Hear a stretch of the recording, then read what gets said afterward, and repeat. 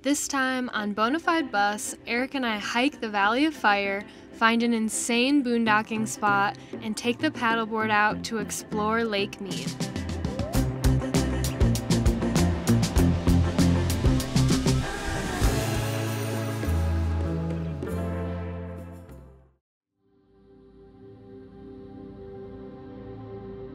As you may know from our previous episode, we were just in Las Vegas. Eric has another flight to catch in a week for work, so we decided to save some gas and explore some relatively close spots. The Valley of Fire boasted a handful of noteworthy hikes and several boondocking spots just outside the park, a win-win in our book. We come from a land of lakes, the Great Lakes in fact. This rocky, dry, and vast scenery felt unfamiliar, almost otherworldly, and fueled our excitement as we drove in for a day hike.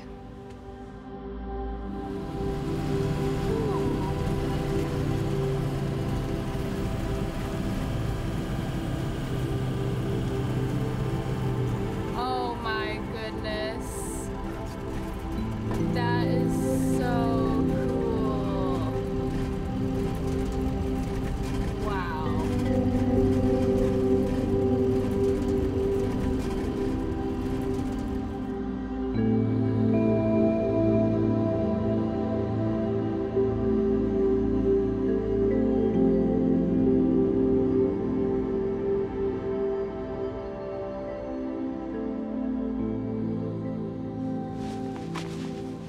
So Eric and I are in Nevada. We're at the Valley of Fire State Park.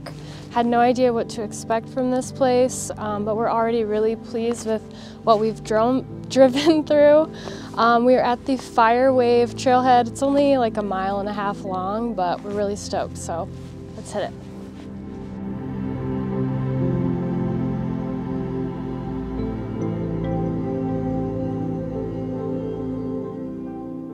The park is only 45 miles northeast of Las Vegas, so if you're looking to get away from the city, it would make an excellent day trip.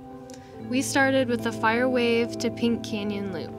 The Fire Wave itself is a huge sandstone formation that looks like an ocean wave of swirling red, white, and pink. Its creation dates back to the Jurassic period over 200 million years ago. This area was entirely underwater, and what we see today is the remnant of the sand left behind by the wind after inland seas subsided and the land rose.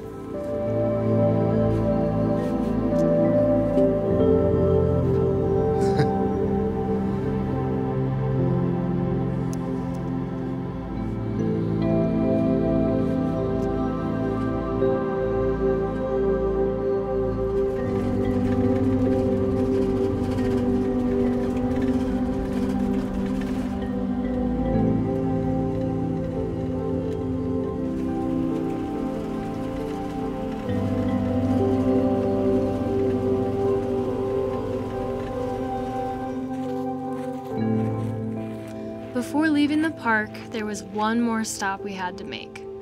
The basket makers created these petroglyphs 2,500 years ago, and it was still clear what several of them depicted.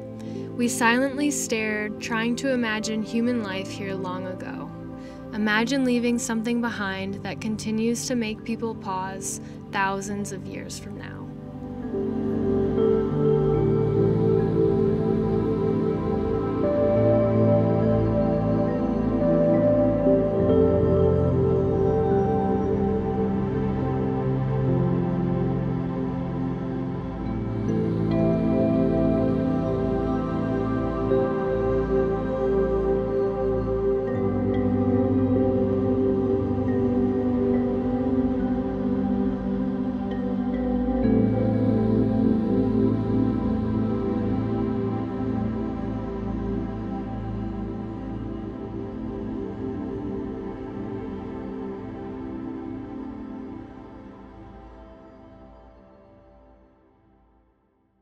So Valley of Fire was super cool, definitely exceeded our expectations, but we do have to get just a little bit of work done today. So we found a little local library 20 minutes outside of the park, and this is where we will be until it closes. Our constant search for Wi-Fi is undoubtedly the biggest hassle of nomadic living. Libraries are super underrated. They're free, they're quiet, and overall a great place to get work done. After closing down the library, we headed to Lake Mead. We had no prior inclination of what the lake is like, but iOverlander ensured that the area had wonderful views and plenty of open space. We weren't sure what to expect, but this was a boondocking spot unlike any other that we've encountered. Good morning, you guys. I'm just finishing packing us some lunches. We woke up at Lake Mead. Yesterday we explored the Valley of Fire, and now we found water in the desert, and we're gonna take the paddleboard out today. All right, so I got our bikes down. Got our little setup for the day, got the paddleboard down, and this is what we woke up to this morning.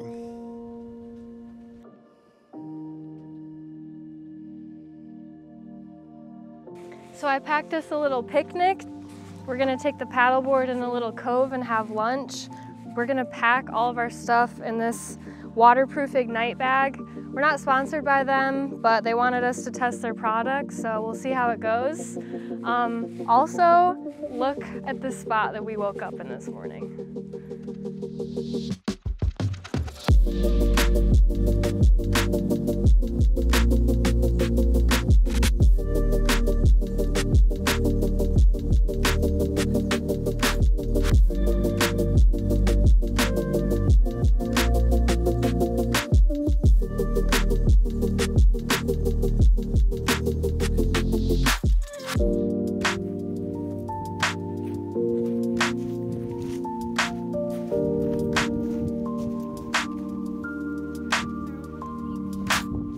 So we've got our own little private beach and launch zone.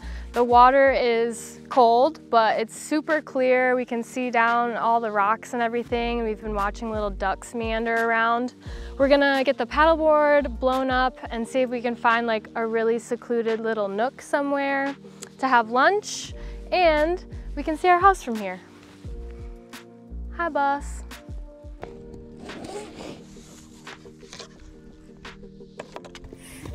Keep going, honey, you're doing great. There we go. That's more like it. We're taking off. Cue the drone.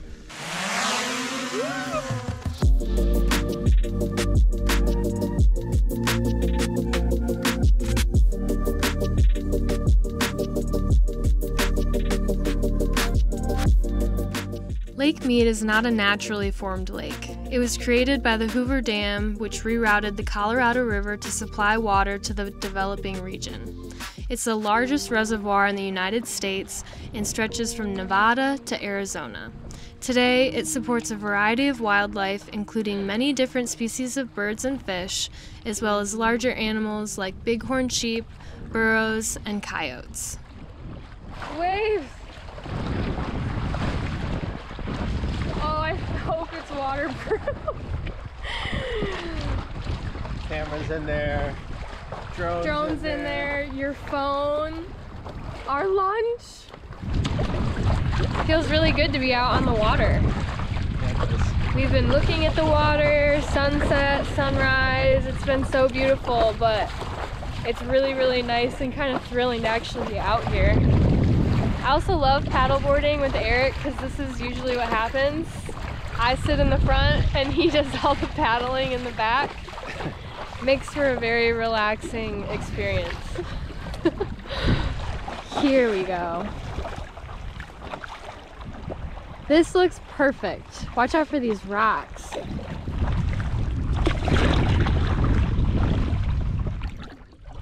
This is perfect. This is perfect. Look how clear the water is.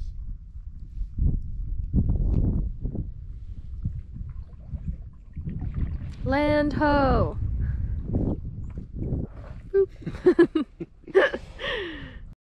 What? Oh my gosh, Eric, don't get stuck in it. Don't get stuck in it. This is... Maybe we should find a different spot. Too good to be true. sinkhole spot was a bust. This looks much rockier and less sinky.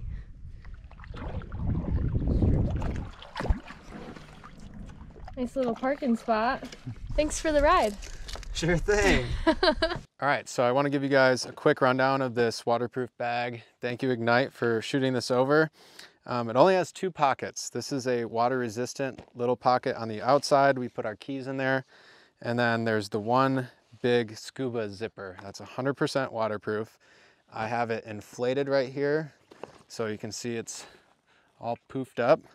And then my drone is inside, so we're giving it the full dunk test. It's a little clayey right here. And let's see how she goes.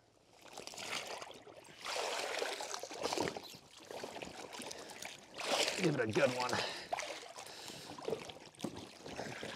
And also, if we ever tip over in the paddleboard, we have a life raft right here. But yeah, this is a pretty cool bag. You have like backpack straps and then this center grab handle and tons of mounting points everywhere. Definitely not going to be something that you like backpack in super intensely. There's a lot of like missing comforts. And then, you know, the one zipper on this side isn't the easiest. But for waterproof stuff and like snow, paddle, lake stuff, it's a sweet product. All right, let's see if the drone's dry. Oh yeah. If I can find it. See, this is kind of the problem with the one zipper, is like just a big empty vast hole. Nice. She's dry. Our blankets are dry. So thanks again, Ignite. They sent us a couple of their little portable chargers too, which are sick. Good for like the GoPro and stuff. But you guys can find this available in, I believe, 2 to 3 months. And yeah, we'll put a link in the description and probably see it more. It's a pretty sick product. Looks good to me. It's important for us to intentionally carve time to go on dates. We're together almost 24/7, but there's a big difference between day-to-day time together and making an effort. Not every date is this elaborate. Sometimes we just listen to music and make dinner together. Overall, it helps us appreciate each other more and definitely makes us happy. Are you pulling the car around for me? What a gentleman. This is a nice little date, hon. It was. Cute little picnic. So we went from desert to lake, and this is just the kind of stuff that honestly makes me feel just so thankful for everything that we have and what we're doing. Big time. I love ya. We are truly spoiled.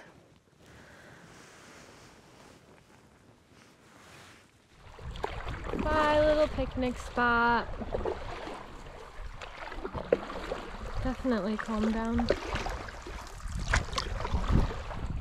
Faster! Give me a break. I do have the power to... Oh! Well, well, well.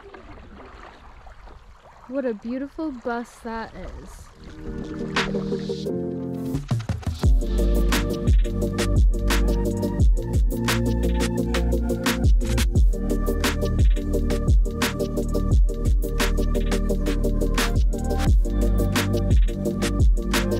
That plane just dropped those guys. How cool is that? That was so cool.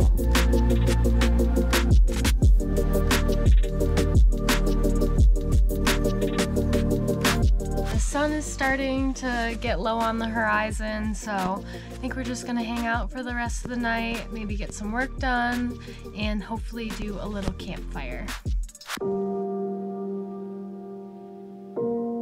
We covered a lot of ground in a few days. The desert is a truly interesting and unique landscape. Exploring a completely different and vast habitat made it that much more refreshing to get out on the water. The unknown and newness of it all really got us excited for the next few weeks, which will be full of different desert adventures. Thank you guys so much for watching, and we will see you next time.